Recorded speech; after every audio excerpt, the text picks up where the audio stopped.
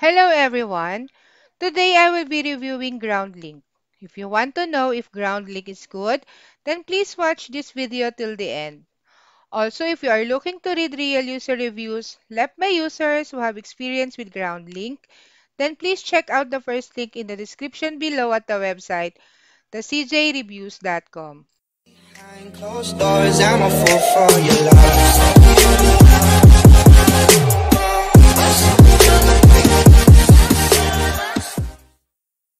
Hello everyone! Groundlink was launched on January 30th, 2002. Currently, we don't have direct experience with Groundlink, so we would like to invite everyone to leave a comment about Groundlink if you have experience with them on our website and also in the comment section below. By doing so, you will help everyone and let them know if they should do business with Groundlink. Here are some of the reviews we found about Groundlink. I will read it out to you.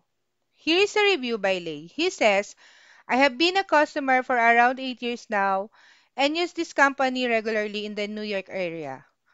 My experience near New York has been fabulous. Outside New York, where they may use affiliates, it has been much less consistent. I have done dozens of rides, but one or two excellent customer experiences stick out. They have handled irregularities very admirably.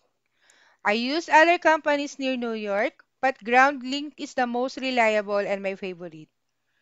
Next review is by Alonzo. He says, I have used this service to engage car service on my last 4 trips in 4 different cities. Some more user-friendly than others. Always there and always customer-driven. I value that. Next review is by Stanwood. He says, love it. Simple to book and available everywhere. And there are a lot more reviews. If you also would like to leave a review for Groundlink, feel free to leave them on our website at thecjreviews.com or leave it in the comment section below.